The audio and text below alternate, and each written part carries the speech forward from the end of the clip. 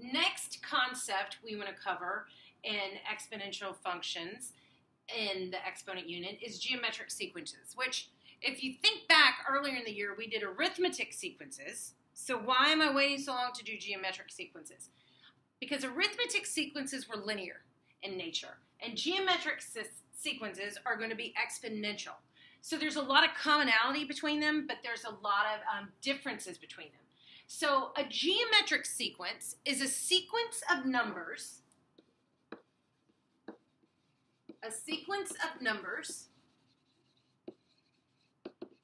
in which the rate is constant. Okay? And so what is the common ratio? It is found by dividing each term by the previous term.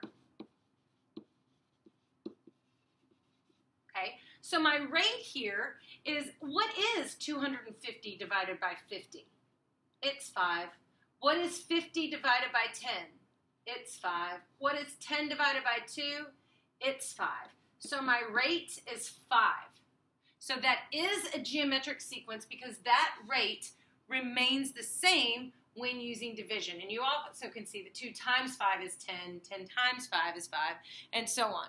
If you look at number 3, 6 to 8 is 3, but 18 to 24, you're not multiplying by 3, and 24 times 3 is not 30, so this is not an arithmetic sequence. Notice here, are you negative 10 divided by 20 is negative 1/2. Negative 1/2, you're dividing by negative 1/2, and then negative 1/2. So yes, this is an arithmetic sequence, and the rate is negative 1/2. If we look over here, my rate to go from 5 to 15 is 1/3.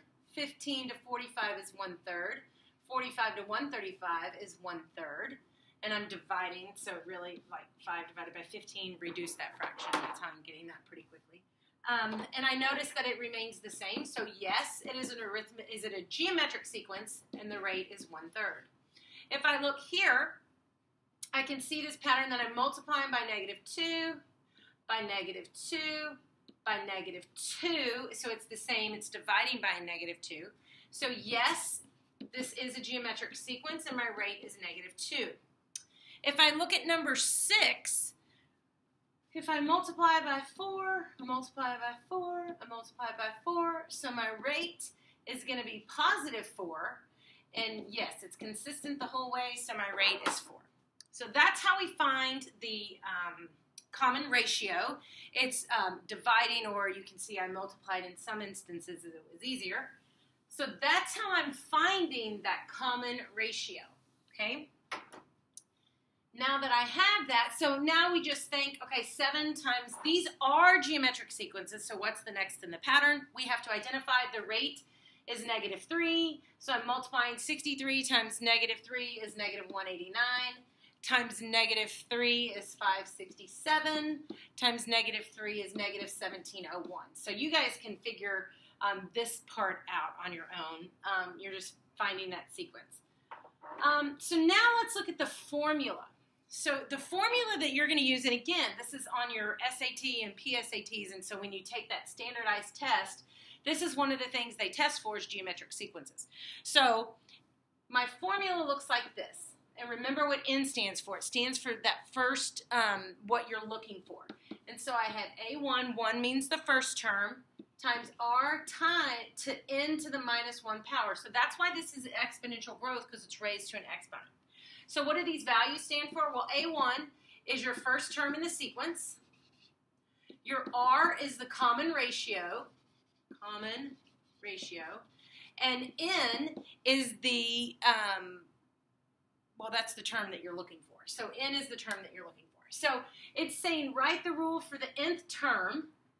That's my rule. That's going to be my formula. But I want to find the A to the 7th. So the first thing I'm going to do is, here's my formula. I want to find, so my first term is 3 times, I got to identify my rate, and my rate is 3. So I get 3 to the n minus 1. That's what my formula looks like here. So now I'm going to plug in some information because I'm asked to find the 7th term. So I get 3 times 3 to the 7 minus 1 is 6th power. Here we have to remember our rules for order of operations. Lots of times students want to multiply 3 times 3 and get 9. You can't do that. You have to do exponents first. So it's 3 to the 6th power.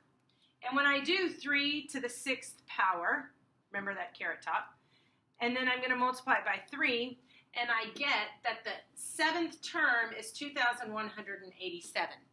So if you remember back to when we did arithmetic sequences, I'm looking for 2 things. This is my formula. You must find the formula.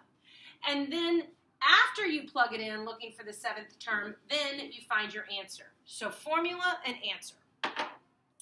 Let's look at this one here, number 13. So I'm going to write my formula over here. So it's A1 times rate n minus 1. That's the formula I'm going to be using. And so I'm going to identify my A1 is 400. My rate is 2 1/2. My rate is 1/2. And so to find my formula, AN equals 400 times 1/2 to the n minus 1 power. That's the formula I'm looking for. Now I'm just going to use my calculator, and it's looking for the 7th term still. That doesn't change. So I get 400 times 1/2 to the 6th power. And when I do that, I'm going to type in 1/2 to the 6th power. First, I'm going to open parentheses, 1 divided by 2, close parentheses. Use that caret top to plug in 6. Press enter, and then multiply by 400. So I have to do this operation first, then multiply by 400, and I get my answer is going to be the 7th term is going to be 6.25. That's the 7th term in that sequence. Okay? Let's look at number 15. So my formula again stays the same. AN equals A1 times R to the n minus 1 power. So my A1 value is -1. My rate is going to be -16 divided by -4, so it's a +4. So my formula is AN equals -1 times 4 to the n minus 1. That's the formula that I'm looking for. Now I'm looking for the 7th term in the sequence. So the 7th term would be -1 times 4 to the 6th power. So it's 7 minus 1. That's how I'm getting 6. So 4 to the 6th power is the first thing I'm going to do. So 4 caret top 6 times -1, which you know is just -4,096.